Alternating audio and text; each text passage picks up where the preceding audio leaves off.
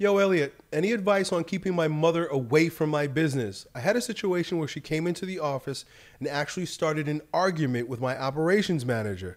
And now I'm dealing with the fallout because the manager told her, "You don't fucking work here." I scolded the employee, but now my mom's obsessed with getting me to fire this guy who's been very useful to the company. Any word or advice to be helpful? Well, the very first thing I have to address is the fact that you have an unresourceful relationship with your mother, and she's way too involved with you and in your life. There's no reason why your mother should be even coming to your office.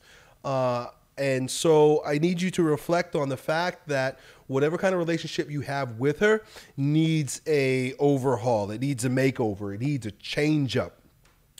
And a part of what that's going to look like is you got to face your mother for who she really is, and you need to forgive her.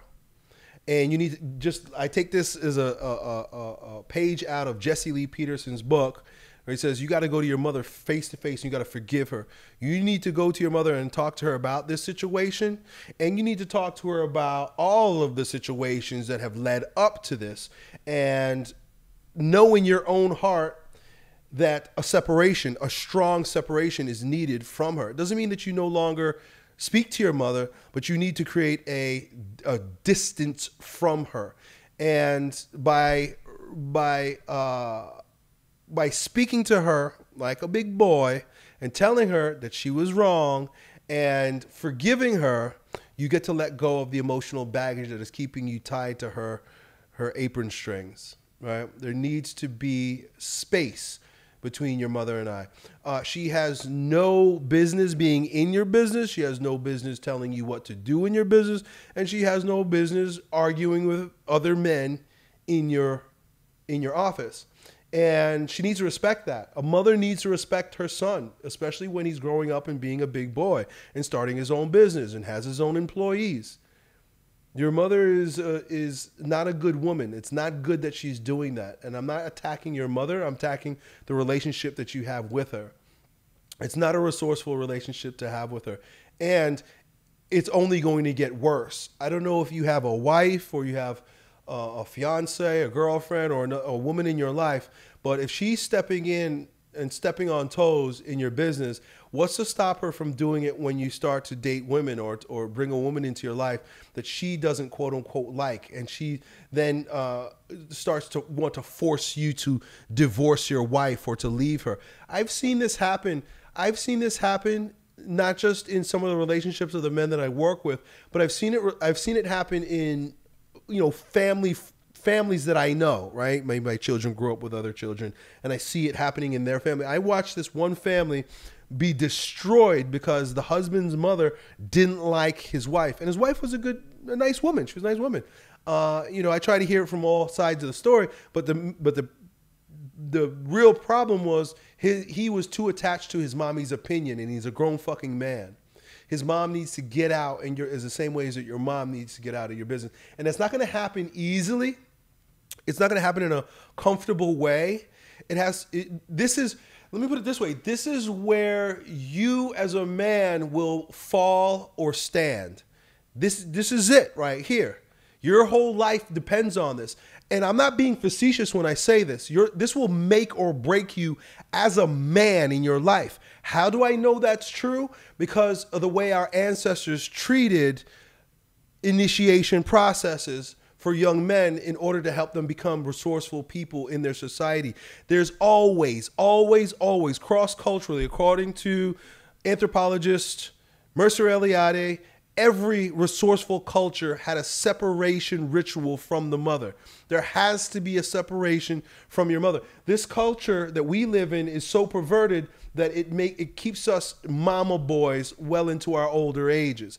And it's not good for the women, it's not good for the men, it's not good for families, it's not good for anyone. There needs to be a clean break from the mother. I don't know where your father is, but your father needs to put her in check. Your father needs to put your mother in her place. And if he's not doing it, you're going to need to do it. Maybe talk to your father about it. Like, Dad, what's up with your wife, right? I would blame my dad. My mom was acting a particular way just because I know my dad and the stance that my dad takes. And I'd have to say, what's up with your wife? You need to talk to her. Her husband needs to talk to her. And if your father's not around, that's probably a part of the reason she sees you as a son husband, right?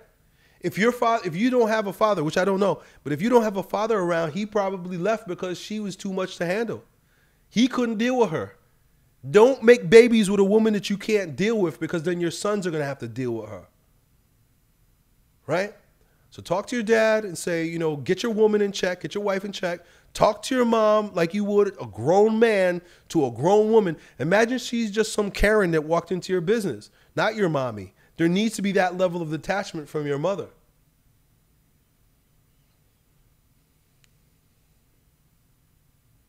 And you got to forgive her. Because her mama screwed her up, and her mama probably screwed up, and they probably all of them probably were around weak men their whole lives, so they think that they could push you around. She thinks she could push you around. Obviously, she can. You scolded the employee, but the employee does not need to bow down to your mother. He said, you don't fucking work here. He's right. She don't fucking work here. You don't fucking belong in here. My mom never shows up at my business. My mom don't know what the hell's going on in my business. The only thing my mom knows is I make YouTube videos and she watches every video. So if I talk about her, she knows. But she not trying to interject. My mom will say, because she's a mom, she'll say things that mom say. Like my mom likes that I have hair now, right? She likes that I don't have a bald head and a long beard. I came into the house the other day. Yesterday I dropped my kids off there because we were doing something. And she was like, I like you so much better with this hair. I didn't like that bald head and beard, she says to me. But she also knows I don't care. And so she just says, well, that's just my opinion. And she just said, yeah, it's just my opinion. I'm just your mama. I'm telling you what I like. And so, you know, I'm sure she has a point. I know I'm more handsome this way, and my mama wants me to be handsome. But my mom also knows that she's just sharing her opinion, and she's not intruding. She's not trying to change my mind or change my life. She's not trying to butt into my business. She's just watching her son, and she prefers one way that I look over another, right? That's a mom being a mom, but not where she's trying to make me fire people that work for me. Lord, that would be an overstep of boundaries, bro. So I hope that helps, dude. Done. Yo, it's your bro, Elliott. I hope you enjoyed that video. If you did, you ought to know that it was a clip from one of my most recent King Transformation classes with my students, where, among other things, we get together about 4 or 5 hours a week and we speak on things as it relates to becoming kings in our lives in fitness, business, and with women. If that sounds like you and you want to join a like-minded group of men who are growing stronger every day, in every way in this degenerate age, then it's real simple. Just follow me on Instagram and then DM me the word King, K-I-N-G, and then me and my team will get back to the details to see if you qualify. I really hope to see you at the next meeting. Done.